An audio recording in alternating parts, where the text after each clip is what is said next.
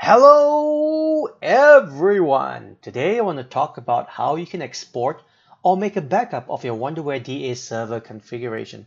Let's start off by launching our System Management Console, which you can access it using the bottom left hand corner of the Windows icon here, and you type System Management, but you can they will automatically fill it for you. Click on System Management Console and launch it.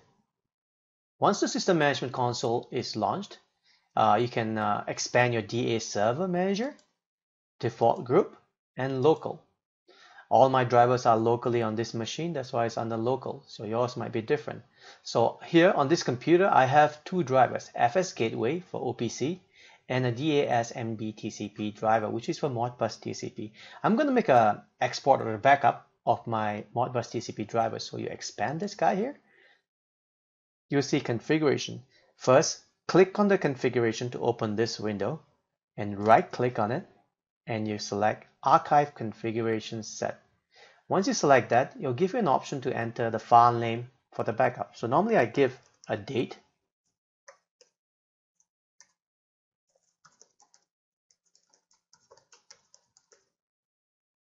and then I hit Archive. So it has saved the file somewhere on the server. So in order to access the file are normally stored in a separate folder. So if you open your Windows Explorer, and you're going to have to go to C:/program data. This program data you have to manually type it in. The reason for that is that they are hidden. So once you type C:/program data, hit enter, you will see a directory called Wonderware. Double click on it, and a DA server. You'll see two directories, each for its own driver. So my driver that I'm after, or I made backup of, is DA server for MBTCP, Modbus TCP.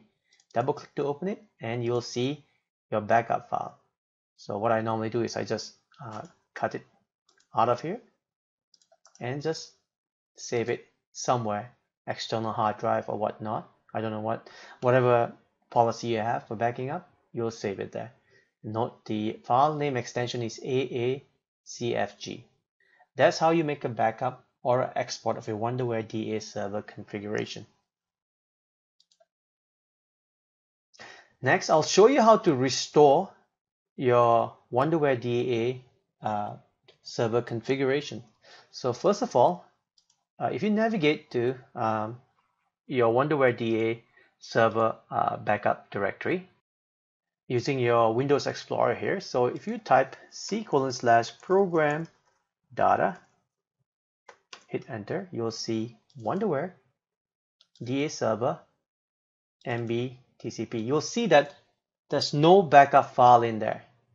So so if you don't have any backup, if you go in here and try to restore by clicking here, another configuration set, you don't see, everything is disabled, right? So you're going to have some sort of a file in there. So I'm just going to give it a new name in there.